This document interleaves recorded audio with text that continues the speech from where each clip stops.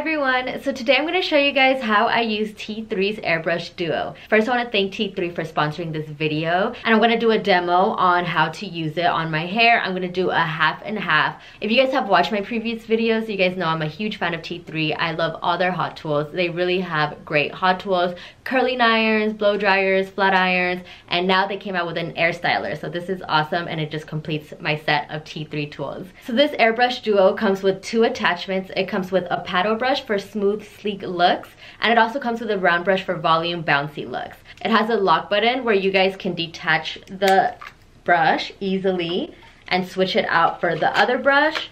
What I love about this is you guys can use both of them. You guys can use them separate, interchange them. Sometimes I like sleek at the bottom and volume up top, so I'll use this for the bottom and then use the round brush for body up top. Or if for the day look you want to do a sleek look and then you want to switch it up and do a bouncy look, you guys can go from bouncy to sleek, sleek to bouncy. So the great thing about this AireBrush Duo, it has 5 heat settings, which is great because a lot of people have different types of texture and you guys can choose the one that's best for you. Also, it has 3 speed settings, so you guys can have it high, medium, or low, and that means with this AireBrush Duo you guys can have 15 different combinations of speed and heat settings to be able to have it specific for your hair needs. We also have this volume booster switch, which helps boost volume, which you know I'll be using that because I love my volume. So I'm going to do a half and half with T3's AireBrush Duo. I'm going to show you guys one half with the paddle brush, a nice and sleek look, and then I'm going to show you the other half with the round brush, which is going to have a little bit more body. So I always recommend a heat protectant before adding heat to your hair. I'm going to use Heritage Play It Cool heat protectant, and this is going to add protection to my hair, my color. Also, I love this because I feel like it hydrates my hair and conditions my hair. So I'm going to go ahead and spray this throughout.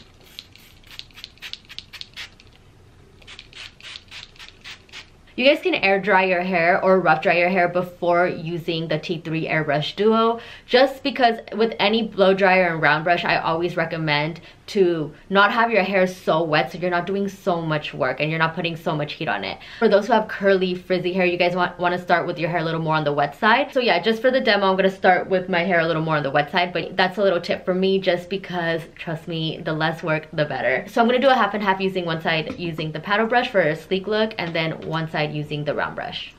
Alright, so I'm going to switch to voiceover because it's hard to talk over the noise of the air dryer.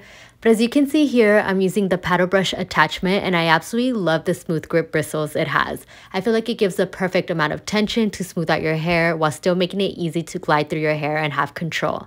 As you can see, I like to put the brush underneath my hair with it facing up. I actually see a lot of people using this as a regular brush where they have the brush facing down and on top of the hair.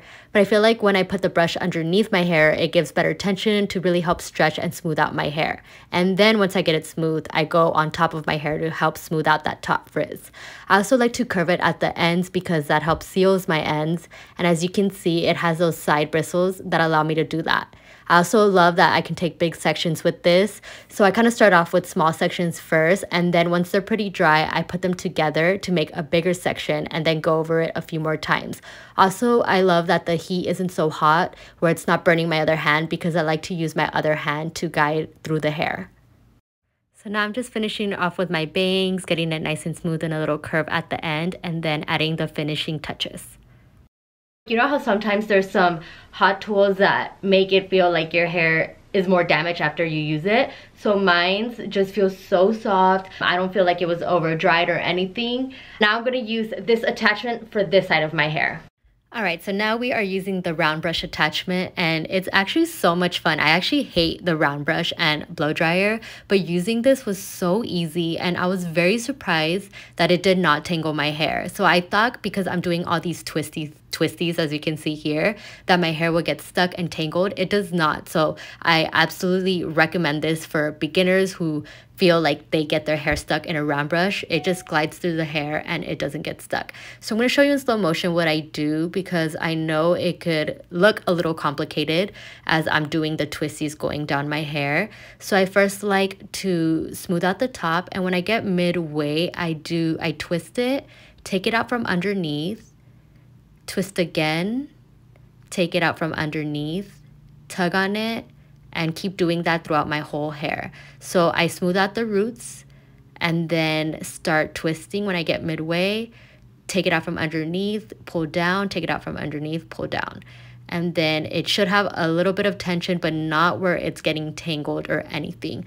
And I have to say that this tool is super lightweight. I have a lot of blow dry brushes, and I want to say that this is the one that is the most lightweight, so you don't have to worry about it being heavy on your hand.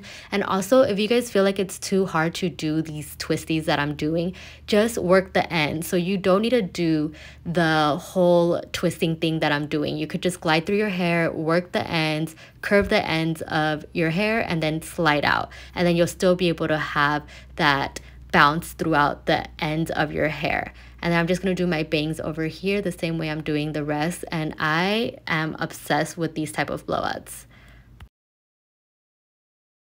Okay, so now I did both sides, but I'm going to open this up so it could have more body. You guys will see right now. I'm going to add some oil to make it super nice and sleek, and this one I'm going to add some texture spray to open it up. I'm going to add Heritage Argan Oil on this side. And run it. And then on this side, I'm going to add some texture spray to open it up.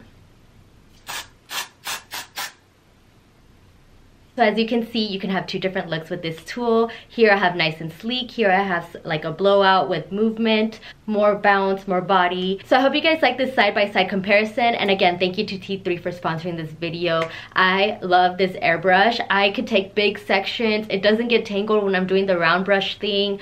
The only thing I would say is start with your hair more on the dry side, because you will save yourself so much more time instead of having to go over and over and over your hair again. So yeah, I absolutely love this hot tool. I'm going to link everything below. If you guys have any questions, make sure to comment below. Don't forget to like and subscribe and add me on Instagram, and I will see you guys next time.